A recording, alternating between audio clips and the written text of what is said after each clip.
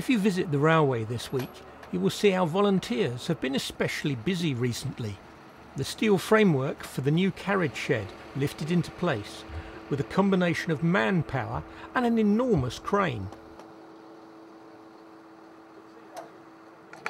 Section by section, it's bolted together, tensioned with temporary support straps to ensure it's all perfectly upright.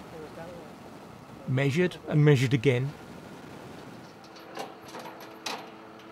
As the day goes on, more and more of this giant Meccano set is assembled,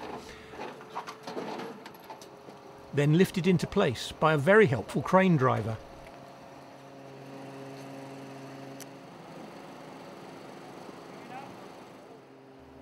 The hot weather a novel change from the heavy rain of recent weeks.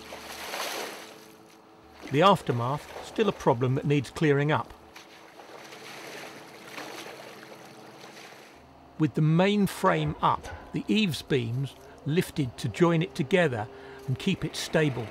It's a much slower job to screw these beams into place than anyone bargained for, needing multiple volunteers up scaffold towers and ladders.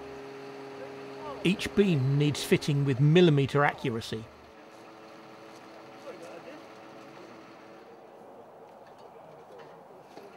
With time rapidly running out on the crane hire, the first roof purlins were lifted into place. But with the crane finished for the day, the rest will need to be manhandled onto the roof. Our work train finally moving the day's debris out of the way for running Darrant at the weekend.